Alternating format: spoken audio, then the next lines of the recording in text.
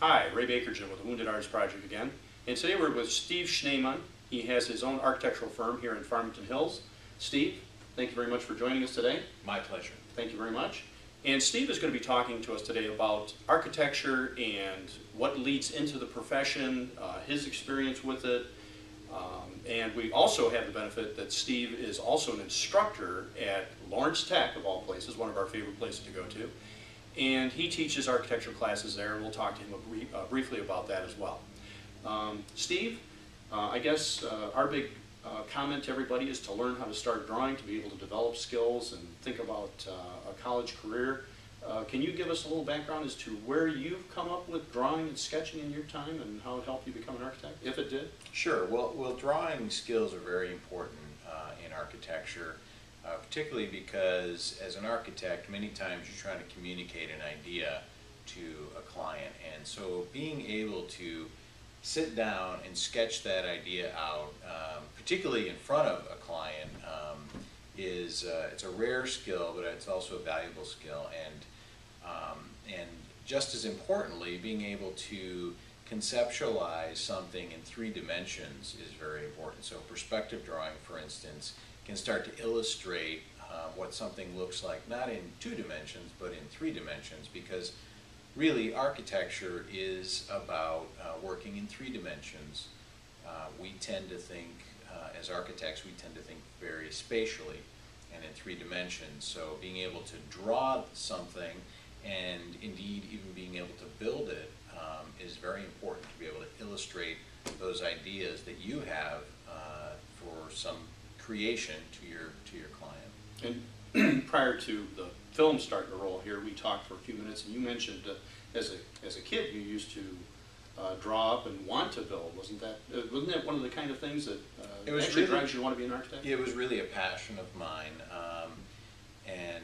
Yeah, we were speaking, and I mentioned that when I was younger I used to spend a lot of time sketching and doodling, but I would also build with Legos were one of my favorite things when I was a kid, and indeed many of the students that I teach at Lawrence Tech, when I asked them what got them initially interested in architecture, they mentioned probably the 2 top things are drawing.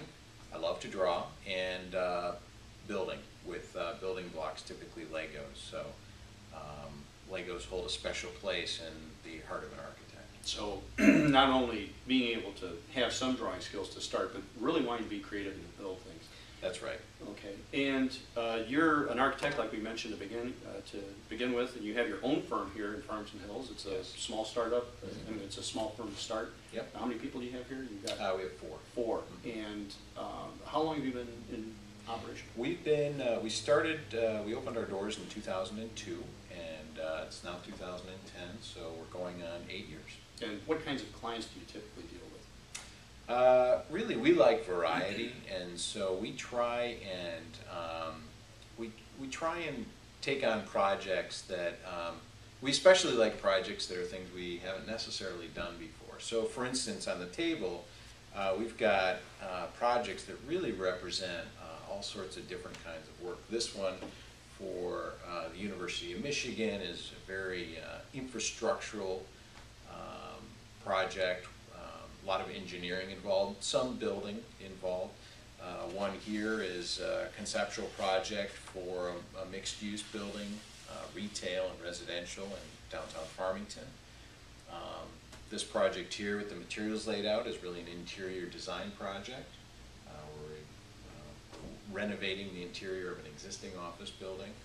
This project is a proposal for post-production sound studio.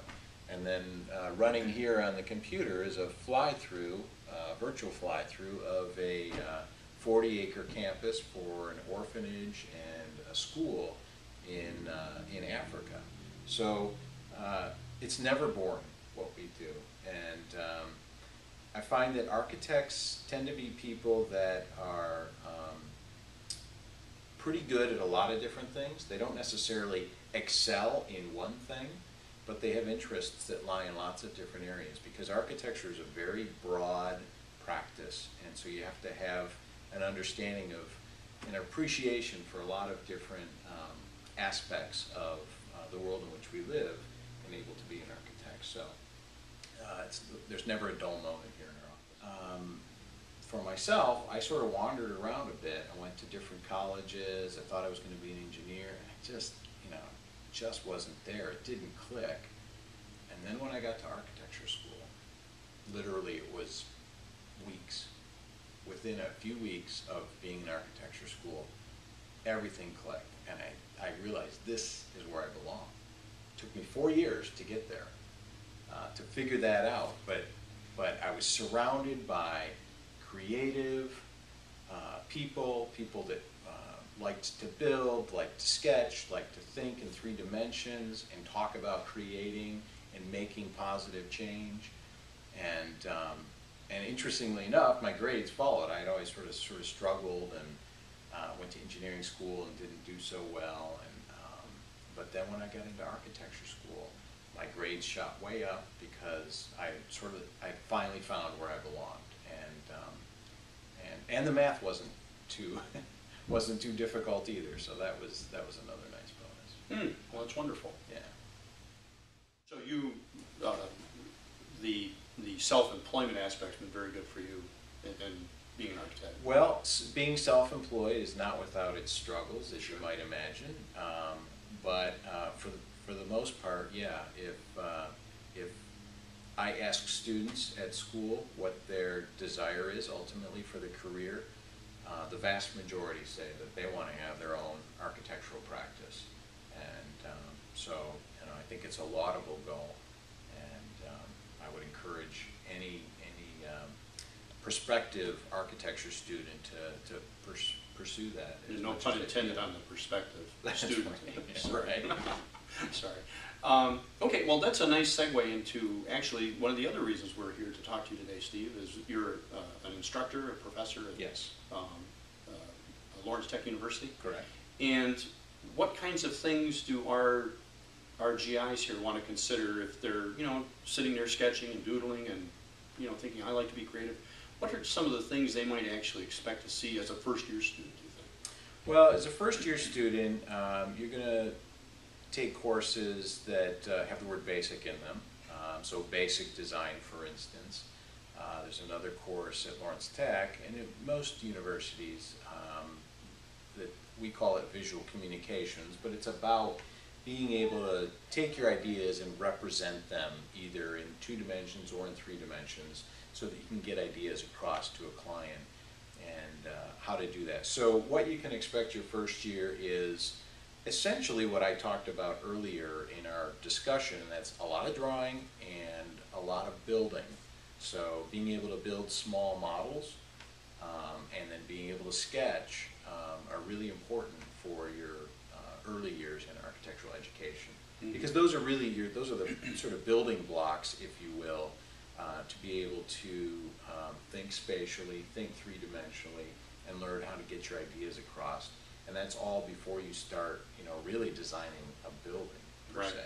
Now, you also mentioned prior to the film again that students are still actually going out and sketching buildings on campus. That's right. But there's also a new development, and this is, maybe a little counter to what we're trying to do, or it's further down the road from what we're trying to do to get you folks drawing and getting your hands moving and creating shapes and learning spaces and all that. But Steve, you're telling me a lot of the work now is done on computers. That's right.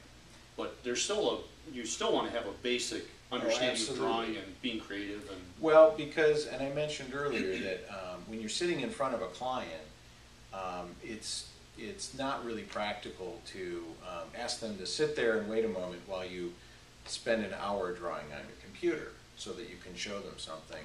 But what is practical is to be able onto a piece of paper sketch something for them to show them an idea.